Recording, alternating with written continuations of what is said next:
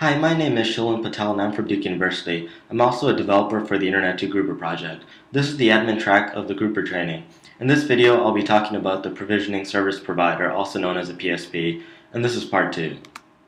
Here are the topics that I'll be covering in this part. In part 1, I gave an introduction to the PSP and talked about how to install it with Grouper. In this part, I'll talk about some of the design decisions that you need to make before deploying the PSP. If you're provisioning to LDAP, this includes how you want to structure your group objects in LDAP. You also have to consider whether you're going to use incremental provisioning, bulk provisioning, or both.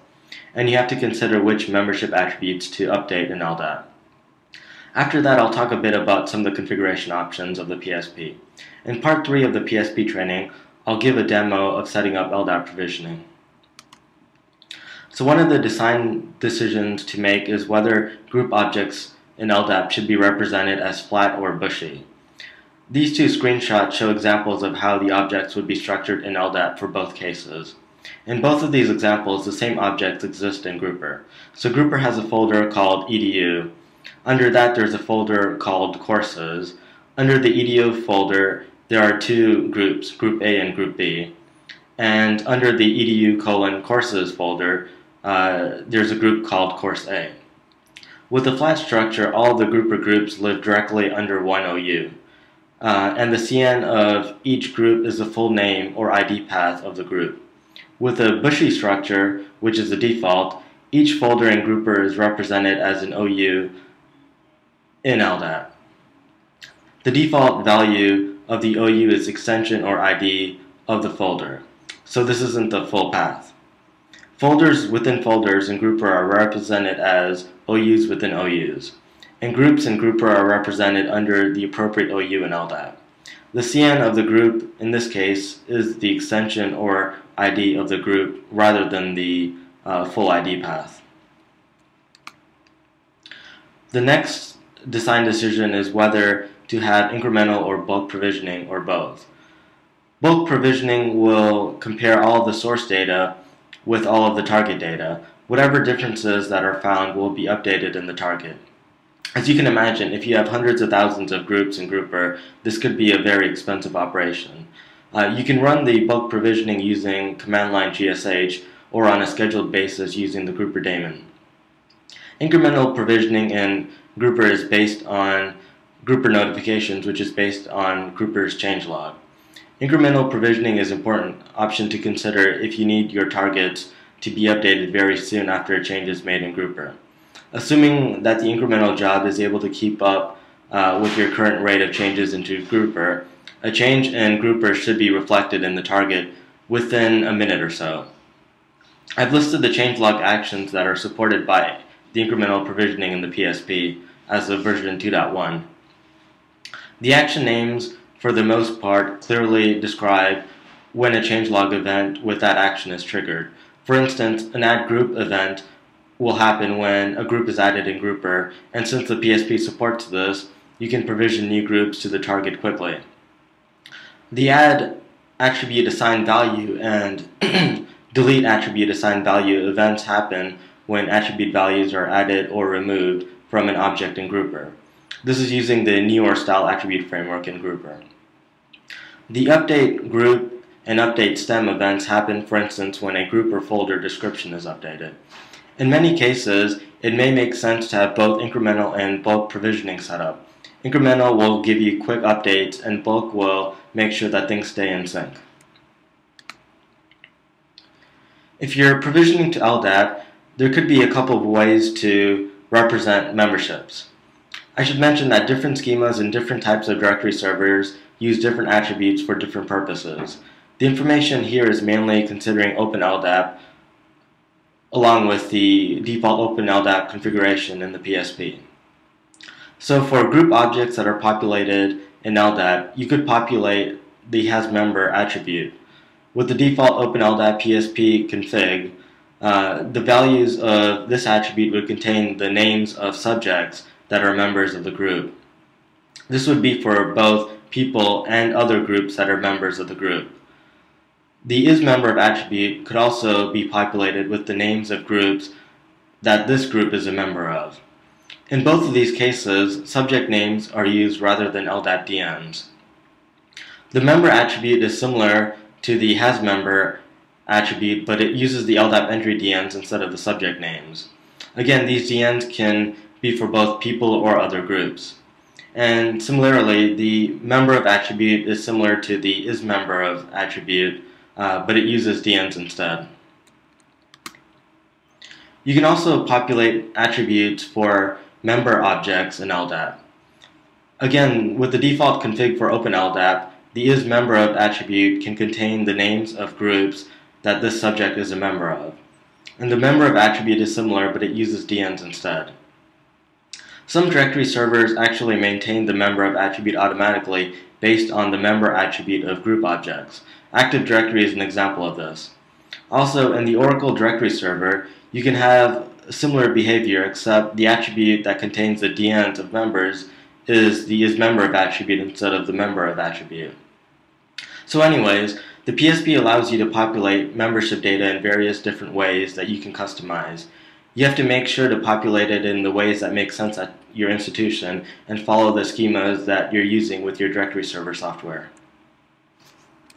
Now we'll talk a bit about the various configuration files that are part of the PSP. First, there's the LDAP.properties file. Here are some of the important parts to note in this configuration file. You have to specify the LDAP connection settings first of all. The bind credential may point to a file on the file system with an encrypted password.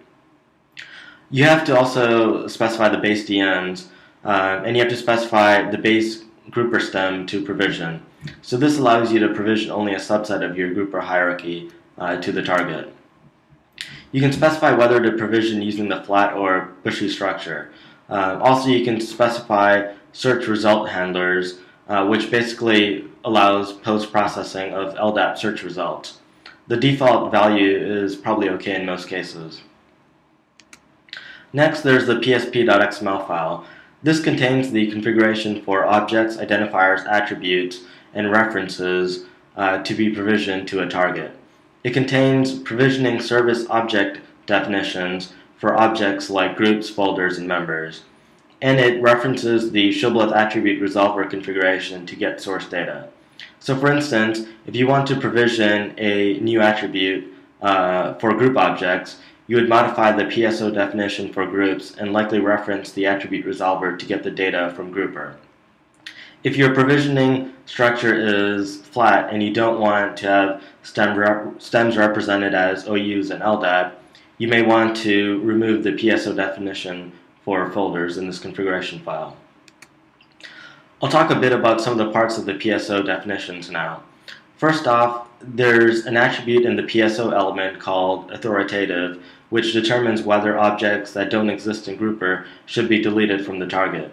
In most cases, you probably want this to be true so that if the group or folder is deleted from Grouper, then it would also be deleted from the target. There's the attribute allSourceIdentifiers_ref, which refers to the attribute resolver to get all source identifiers for that type of object. So for the case of groups, this should return the group names for all groups that should be provisioned to the target. Next, there are identifiers which identify target objects. Identifiers consist of a string ID, a target ID, and possibly a container ID. In this case, the group DN references the attribute resolver to return the LDAP DN of the group. Identifying attributes have a couple of different purposes. They're used to determine an object type in the target. So is a given entry in the target a group or a folder or something else? And it's also used to query all identifiers in the target for bulk provisioning. In this case, objects in LDAP are groups if they contain a specific object class value. The value there is defined in the LDAP.properties file.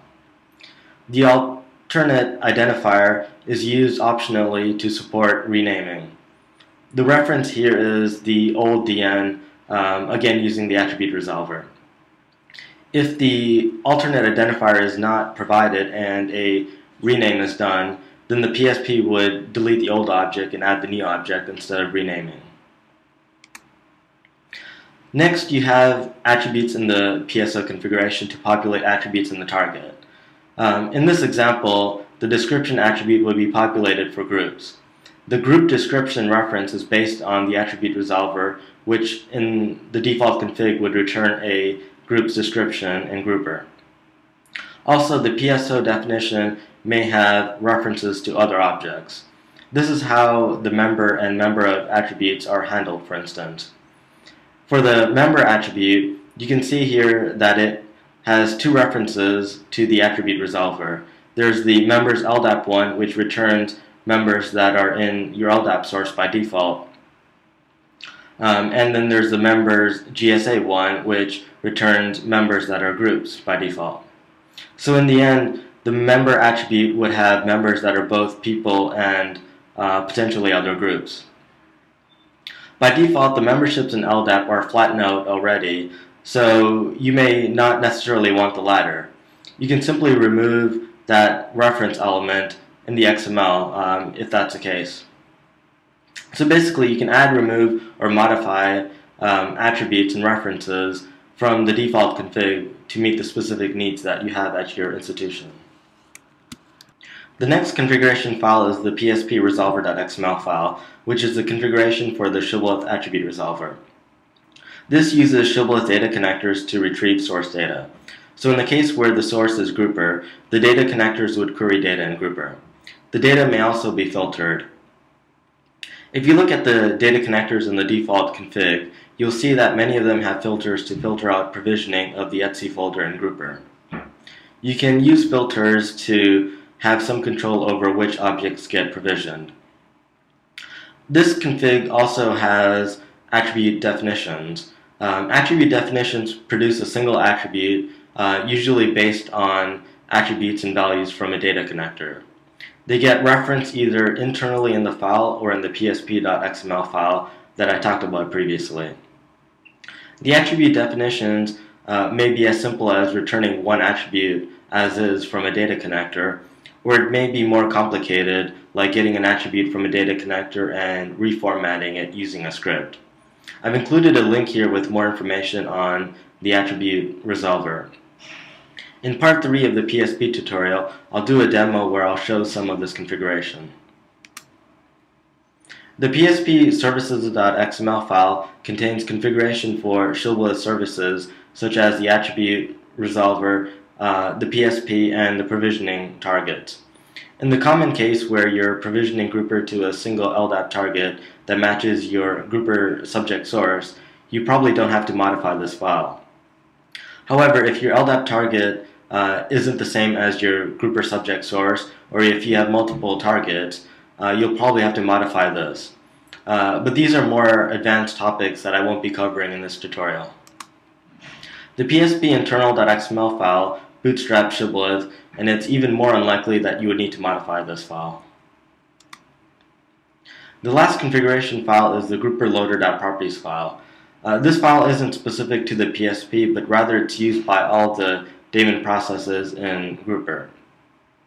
Here you can configure incremental and bulk provisioning using the Grouper daemon. In both cases, you can set the schedule for when you want each of these jobs to run based off of a quartz cron syntax. For incremental, you can configure how to handle errors. If retry on error is set to false, then the PSP will ignore failures and just proceed with the next change. If it's set to true, then the PSP will retry failed changes until they succeed and only move on to the next change if the failure succeeds. For bulk provisioning, you can configure if you want it to run when the daemon starts. You can also configure whether to emit individual diff and sync responses in bulk responses. This is useful to conserve memory, especially if you know a lot of changes are going to be made. The Grouper log files will contain individual operations regardless. So that's all for this tutorial. You can click on the quiz link in the video description to reinforce your knowledge of the PSP. And here are some links you can visit for more information. Thanks.